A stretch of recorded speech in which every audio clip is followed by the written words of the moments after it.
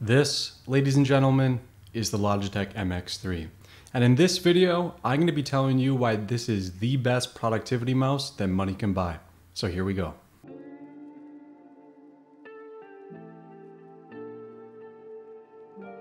So after this old mouse here broke on me, this is my beloved Zowie FK, I started looking for something that was comfortable, scrolled well, and was preferably wireless. That's all I was really looking for. I wasn't asking for much.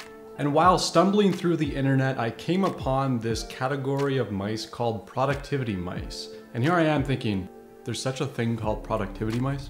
And that's when I stumbled on this guy, the Logitech MX3, with the MX2 coming before it. Now, a little bit of a warning, this mouse is a little bit expensive. It retails for $99 American, and for a lot of people, $99 is a lot of money for a mouse. But I personally think this mouse is worth every penny. So quickly, let's go over the features before we dive into what I really like and what I kind of dislike about this mouse. And by the way, there's going to be a link to where you can get this mouse down below in the description section of this video. So in terms of the most important features, and it's a long list, the Logitech MX3 comes in black and gray, is wireless, has a 70-day battery, charges in 2 hours via USB-C, works on any surface, including my cat, sports a ultra-fast meg speed scroll wheel, which according to Logitech, lets you scroll up to 90% faster, has a horizontal scroll wheel that lets you move laterally, has an ergonomic shape that's great for both comfort and productivity, lets you seamlessly transition between computers using a one-click feature on the bottom of the mouse, supports button remapping per application with Logitech's included software, and finally, it has a gesture button that allows you to do things like switch desktops on Windows or view all your open applications on Mac. So those were quite a few amazing features on their own. I just want to give you a little bit of a tour of this mouse before we move on to the good and the bad parts. So just taking a look at this guy, so we have our front buttons on the top here, a very nice like tactile feel, kind of what you would see on the Microsoft IntelliMouse. This is really the feature of the mouse, which is this mag speed scroll wheel thing here. And there's 2 modes that come with it. And there's a top button that you can hit here that lets you switch between the no resistance mode for this scroll wheel. So it just goes and goes and goes and goes. And if you switch it to the ratchet mode, that's when you get these little ticks. And I'm not sure if you can tell here, but there's these little stoppers. You can kind of see my finger stops moving. That's what's called the ratchet mode, and that's a pretty neat feature. It's what I personally use. Gives you a little bit more fine-grained control when you're using this mouse at slow speeds. I personally found that if you're going really, really fast and you have it on the free spin mode, you just lose control of this mouse and it becomes more of a pain to use. So that's my suggestion, use the ratchet mode. It still supports the free spin if you push it hard enough, but it's got that little bit of resistance early on, so you can really control this mouse well. In the front, it's got the USB-C charging ports. On the side here, so there's a couple different things going on. So this is the horizontal scroll wheel. So this lets you move horizontally on your pages, and of course you can remap this to do whatever you want. By default in Photoshop, you can do things like making your brush size bigger, or in like Premiere Pro lets you move around. You can truly customize this however you want with the in-house software that's provided to you by Logitech. Of course, we got the forward and backward buttons. Really nice feel on these. They're a little bit shaped outwards, so they have a nice little hull that you can grab onto. And on the bottom here, this is the gesture button. It doesn't really look like much, but as you're using it, you use your kind of thumb here. And let me just demonstrate. So you just press down on your thumb like I kind of am there. And again, on Windows, that'll bring up your desktop, and on Mac, that'll show your open applications. There's also a mouse click down, so you can actually press down on this thing, and it's a tactile button that you can use as well. And the last part of this mouse on the bottom, so this is your on and off button here. On is up and down is off. In the center is where your sensor is, and on the bottom, I'm not sure if you can see, but there's 1, 2, and 3 here, and this is how you switch between different devices. You just simply tap and hold this button for a few seconds, and it'll switch to the next device. So that's a little bit of a tour of this mouse. So now let's talk about what's good and what's bad. So one of my favorite features about this mouse is, of course, this scroll wheel. After all, this is pretty much one of the main reasons why I bought this mouse. If you're the type of person that likes to move around very quickly and you like multitasking, or if you're looking through a lot of documentation or reading through a lot of code that can be very, very long, this mouse is an absolute dream. It lets you fly around the page, navigate large documents very quickly.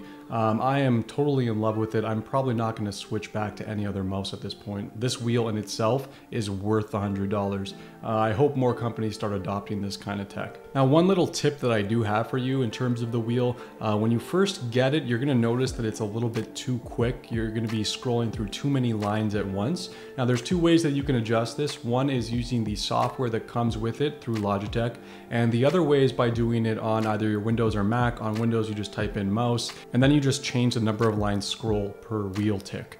And that'll kind of slow the mouse down for you, so it's a little bit more controlling. And again, I suggest using the ratchet feature like I was telling you before.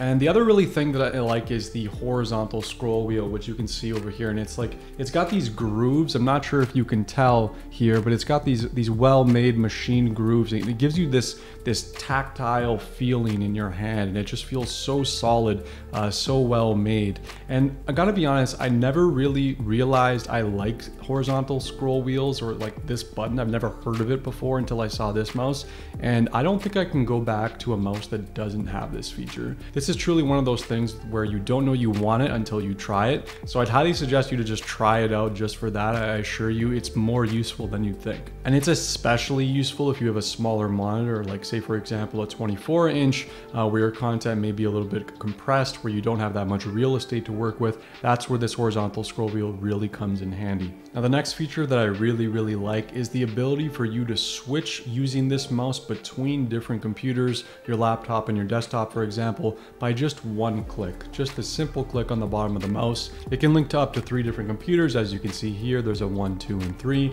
And all you have to do to switch between these is just tap one of these guys, and there you go. Now it's looking for number 3, which I don't have set up. So this is very useful for those of you that are switching between machines very often. It does require a little Bluetooth sensor, and I actually have one right here that I will grab out of this machine for you. One of these guys, they don't cost a lot. It actually comes with one of these, and you just plug this in, and that's what kind of detects it on my desktop. If you have something like a Mac on your laptop, then it's already got built-in Bluetooth, so all you have to do is sync it, and it works perfectly out of the box. So the only caveat with that is that you do need to have the Logitech software installed on both of the computers in order for you to switch between them, like I mentioned. Now, another little extension of this feature is that they have this thing called Logitech Flow, and what this allows you to do, now this is like a true mind bender. What it allows you to do is, if you're using this mouse on one computer, you can like right click and copy, so Control C if you're using a keyboard, and then go to the other computer and then paste that in. So super cool little nifty stuff. So if you're switching between computers and you copy something on one and you want to move it to the other, and this is actually pretty useful, by the way. It's not just like a nonsense feature. You can paste that onto your other machine. So super handy stuff. Now, the next good thing that I really like is the quality. So with this mouse, you can really tell that this is made well. After all, it should. It costs $100, so I would expect no less from Logitech. It really hits all the right notes in terms of quality. You can tell this thing is super well made, and it has all these little subtleties that you notice as you start using it. For example, if you're using the ratchet mode, it can automatically detect when you hit the bottom of the page, and it'll stop the mouse for you instead of just letting it scroll and scroll. Another nice little thing is these little like groove marks. Not sure if you can tell, but there's these groove marks on the back here.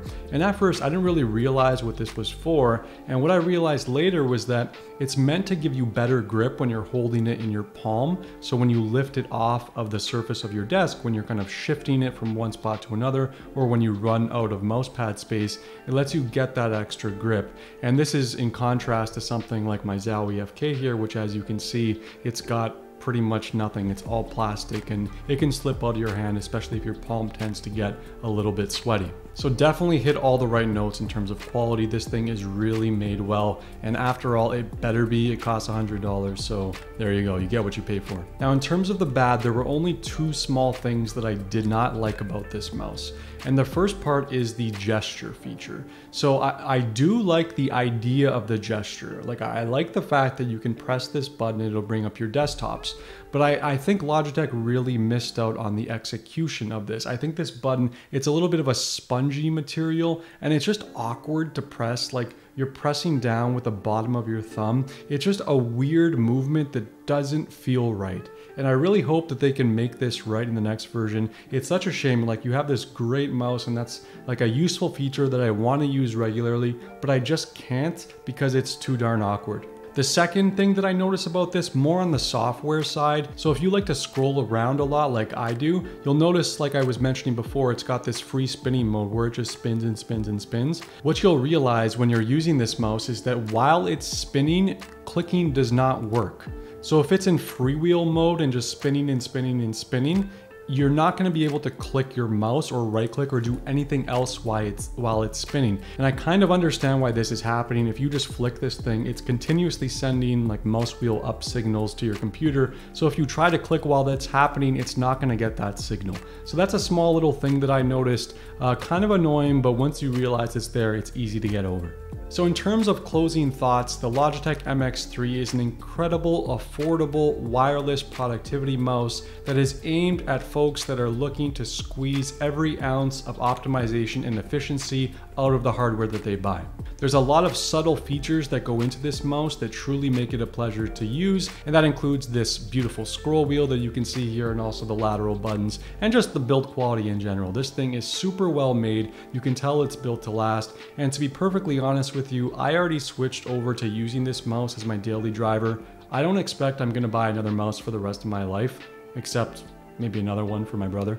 But really, this is a fantastic mouse. And if you do want to buy this mouse, I'm gonna put a link down in the description section below to where you can get it on Amazon. Now, as always, if you enjoyed this video, please don't forget to like and subscribe, and I'll see you next time.